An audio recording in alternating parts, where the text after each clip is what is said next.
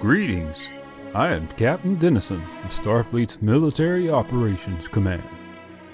I present the Larson class destroyer, one of the longest-serving starship classes of the 23rd century. These ships were named after heroes, both military and civilian, in our world's histories. This ship, the USS Decay, is named after an actor who turned into a rights activist at the turn of the 21st century. The origin of this design is from a specialized Mars-based design bureau associated with the Utopia Planitia shipyards, codenamed FASA, who was responsible for a number of little-known designs even though the bureau was dissolved.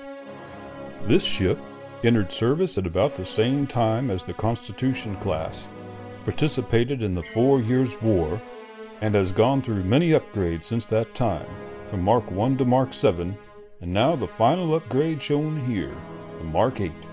These vessels were traditionally used as escorts, patrol ships, anti-piracy ships, and for short-range exploration.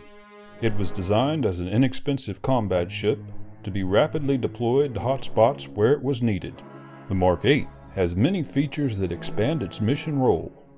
The most prominent upgrade is the addition of deep space sensors and a navigational deflector dish. This allows the ship to conduct long-range surveys and travel more efficiently into areas with dense astronomical debris or hazardous phenomena. There are also more decks allowing for a larger engineering section and more efficient power output, plus more room for cargo and supplies for long-term missions. A more spacious shuttle bay was added so that emergency shuttle operations or cargo loading could be conducted with greater efficiency, which led to the redesign of the main impulse thrusters. Having 2 impulse crystals and thruster assemblies allowed for better acceleration. The 2 impulse crystals tapped from plasma conduits running to the nacelles from engineering, and were positioned below the pylons, making these vulnerable systems harder to target. The ship has a total of 7 phaser banks, 6 on the saucer section covering several firing arcs, and an additional phaser bank aft.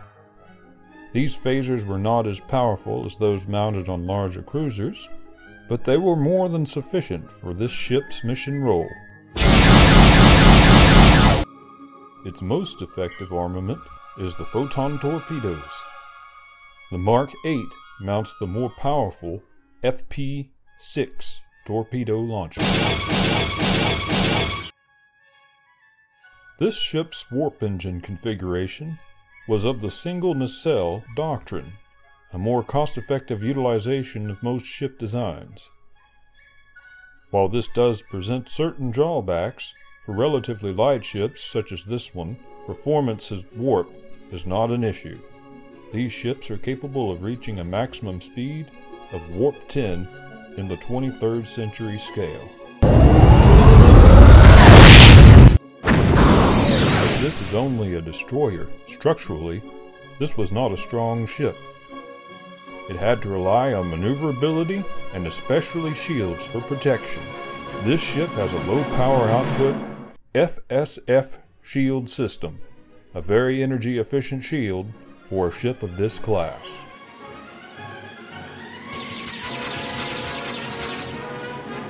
Thank you for